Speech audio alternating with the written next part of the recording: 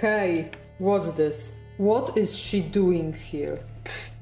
Is she even alive? Hey you! Tylko nie to, o czym myślę. Tylko nie to, o czym myślę. We take her to the boss. He will clean her up. Bring change, please.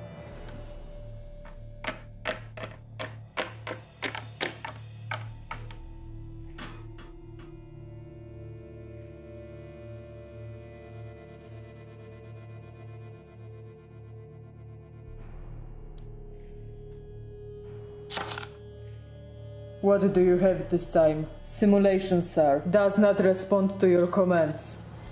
Exit. Only me and she will stay.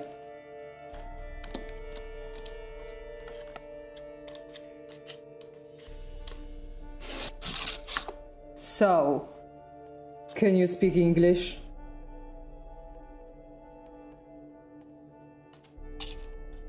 Ripley, now! I know enough that I can get along with you. I mean this great. Since where are you here? Since yesterday.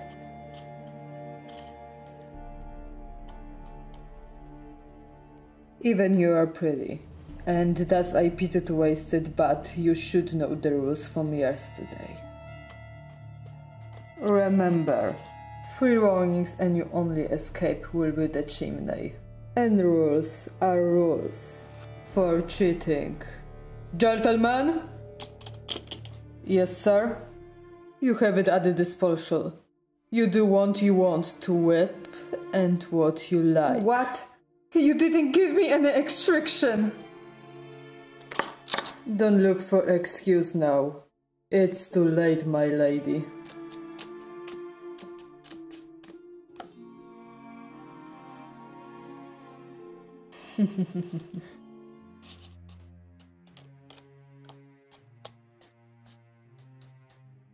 Don't touch me. Cholera jasna. Ej! Zabieraj ode mnie tę łapska, durniu!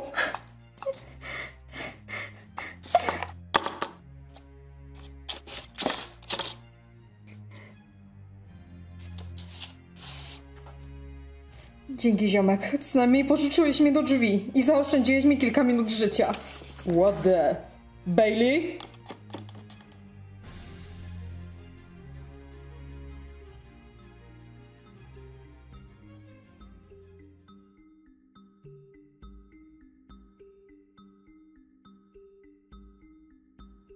Uwierz mi, że to nie będzie dobry pomysł. Połączenie tych 2 genów wiąże się z ryzykiem. Nie chcę, żebyś wydawał moją kasę na twoje wymysły. Ja też dołożyłam to w swoje oszczędności, Markus, więc się już uspokój. Można wiedzieć, dlaczego was słychać na całe laboratorium? O, dzień dobry, pani profesor. Obecnie Ⲑⲕ pracuje nad nowym projektem o numerze X626-CTX. Mogłabym wiedzieć więcej, na czym ten projekt dokładnie polega? Połączenie ze sobą 2 komórek z pradawnych lat, a tak dokładnie chodzi mi o modyfikację genetyczną. Ⲑⲕ, ty chyba nie zdajesz sobie z powagi sytuacji. Czy wiesz, że taki projekt jest bardzo ryzykowny? To samo mu mówiłem, pani profesor, ale on jak zwykle nie słucha. Co to za hałasy? Bloom, szybko robimy ewakuację! Chwila, ale dlaczego? Agar połączył komórkę Akutusa z Bridgeta Very Northwind i normalnie wiesz co, eksplozja! Chwila. Taki smok, który... Tak, pani profesor. Właśnie ten smok, który niczym w baśniach zionie ogniem. Lepiej uciekajcie! Idę uruchomić alarm, aby szybko na zewnątrz. ⲑⲕ coś czuje, że dostanie zwolnienie i to w trybie natychmiastowym.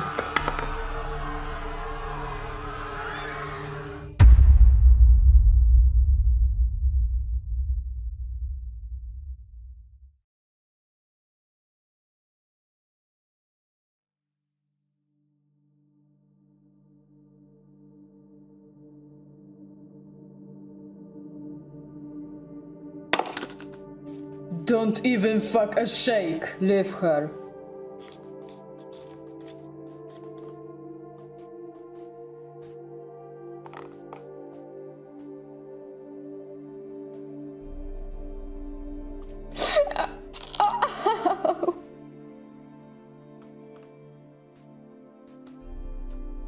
don't play the heroine who ran away from problems anymore. On the contrary, it caused more problems. Do you think Hermit Odes will work out for good?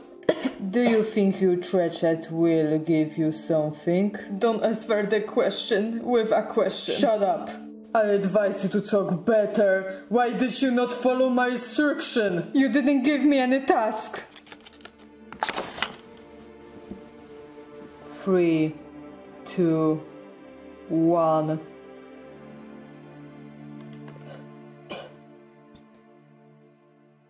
Perfectly. Now you know what disobedience means to me. I hate you. I hate you too, honey.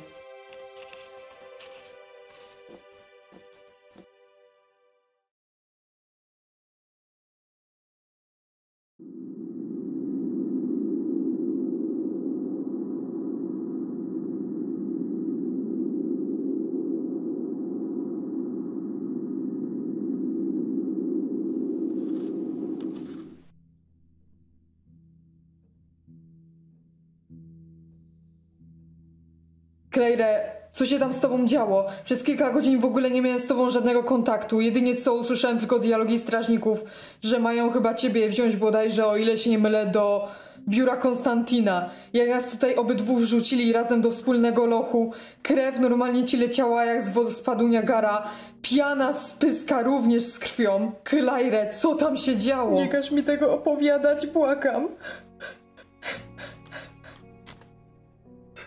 Andreas, ja chcę najszybciej wrócić do domu.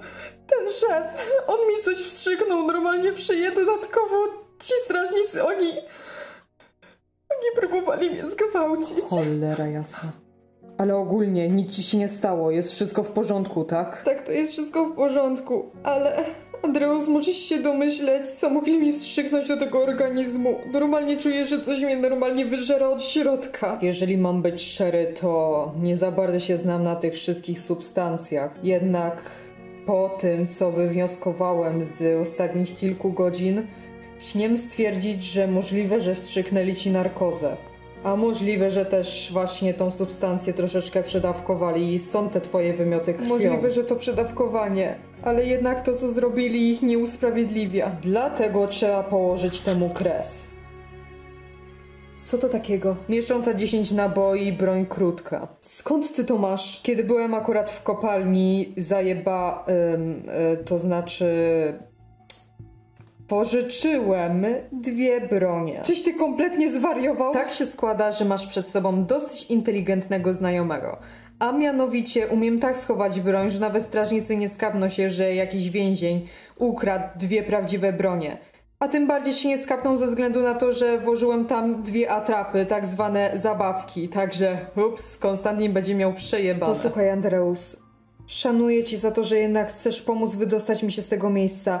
Ale znając życie przez tą sytuację, na pewno strażnikom bardziej ci się spodoba słowo szubienica. I twoimi ostatnimi słowami, jakie w ogóle usłyszysz w swoim życiu, to będzie głowa do góry. Nie mamy innego wyjścia.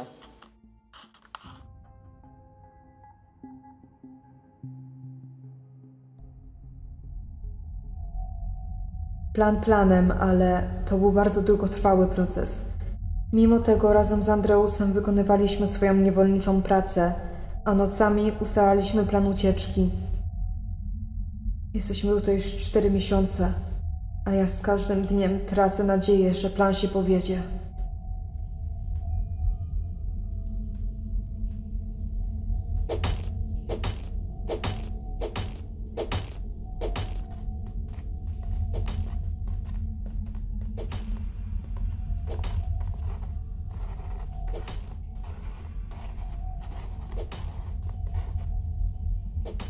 Claire, Co jest, Andreas? kojarzysz skądś tych nowych gości?